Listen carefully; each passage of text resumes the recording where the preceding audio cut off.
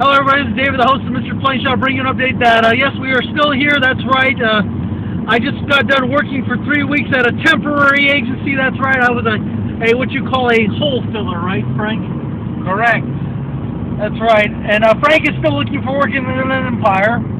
Yeah, I'm still looking hard at anything available that anyone knows of, whatever it may be, restaurant work, warehouse, construction.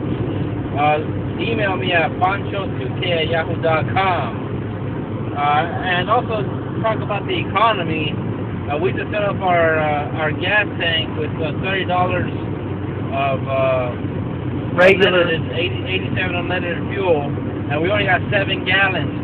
Now everybody remembers in the 90s it was $1 a gallon, and we would have got $30 if it was back in the 90s. But look, we only get $7. That's inflation. That's a huge amount of inflation. We only get 7 gallons. You only have 1/4 of your value at the gas pump with your dollar now.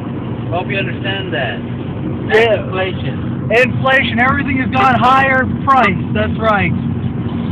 And the way things are going, the news says everything's recovered. Nothing's recovered. Basically, what they did was they raised everything up and said it recovered. Correct. Everything, all the standards of unemployment.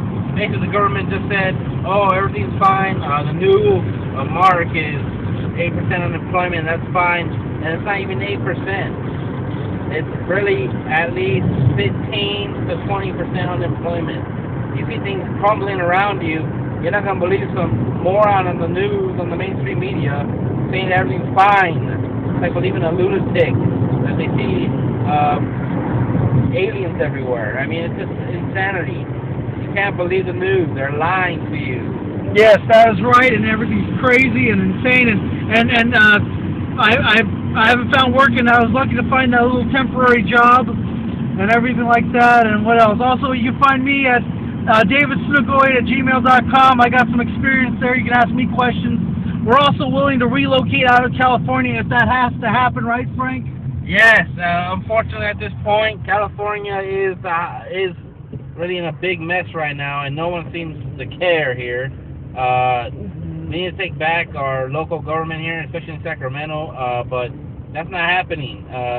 The budget is just completely overran by debt, pure debt, and the unions won't budge here. I'm not saying I hate unions. I love the union idea, but unions have been corrupted, most of them here in California, unfortunately. Sad to say, like Frank was saying. I hate to say it, but it's true.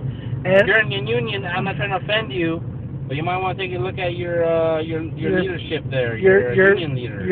Your money, your tax deductions, and all that stuff, and see what money have you lost over the years, and see if you've gained anything right over the years, Frank. Yes, right now. Would that be a good idea to check? What's going on is there's a whole budget battle between the school unions and Jerry Brown right now, and there's no money to fund everything, so basically, unless California borrows more money, which is quantitative easing 3, the federal government is going to give to all the states, we're screwed here. Period. And, you know, it's just a big mess. People have to get off. People, please, get off Jersey Shore. Please, stop watching Jersey Shore. No more reality TV. No more this entertainment stuff. No more all this regular stuff that's just entertainment-wise. Music's a good thing. I like music, but we gotta stop for a minute and rebalance what's going on, right, Frank? Correct. The Illuminati rules the music industry. If you know who they are, you should look it up. Look at the new Jay-Z music video. Crying out loud.